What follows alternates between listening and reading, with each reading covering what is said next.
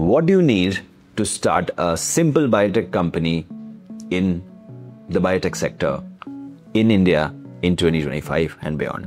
Now, that answer is just one laptop. Yes, you heard me right. You just need a one good quality laptop, maybe an investment of 1 lakh rupees or less than that probably. And you can start your own biotech company. Now, how do you do that? There are 4 to 5 sectors where you can start as a freelancer or work from home, okay?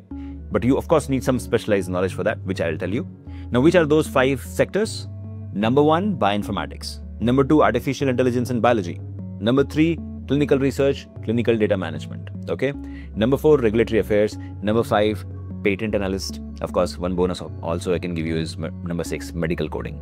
These 5 or 6 fields, if you just have a laptop, learn the craft, okay? Work from home job, start as a freelancer, slowly you build a big empire out of it. All you have to do is learn the skill, do networking, reach out to clients, showcase your portfolio, bang, you win.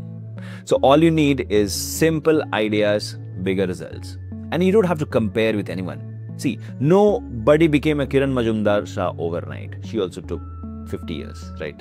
So it takes time, I know. You have to know this. It took you 25 years to become what you are today. The education system took 25 years to make you what you are today, right? So it will take time. But somewhere you have to get started, and that somewhere is Biotecnica. We have an excellent edtech platform where you can come learn any of these skills. Let me know which one you want.